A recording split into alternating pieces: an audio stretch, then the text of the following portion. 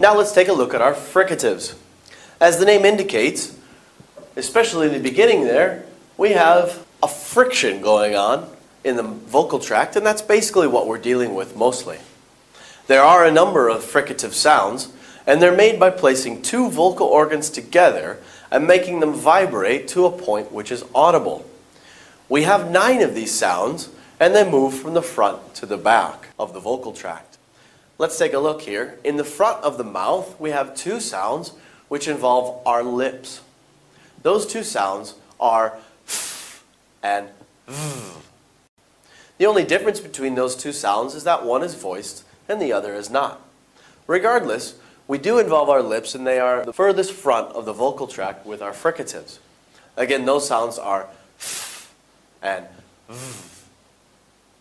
Moving just a bit further back, we're involving our tongue and our teeth. Those are the TH sounds, and we're putting our tongue in between our teeth, and those 2 bits of the vocal tract are vibrating together. They're the voiced and unvoiced TH sounds, and those are th and th.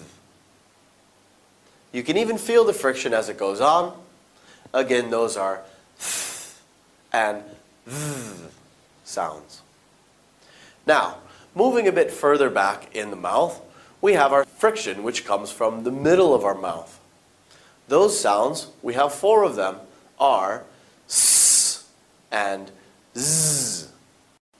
Those 2 sounds are made in the same manner and in the same place, and here we have an instance where, again, one is voiced and the other is not. First, the unvoiced, s, and the voiced, z. Our second set of sounds within this part of our vocal tract are sh and zh. Again, very similar sounds, same place, same manner of articulation. The only difference is that one is voiced while the other is not. Let's look at the unvoiced, sh, and the voiced, zh.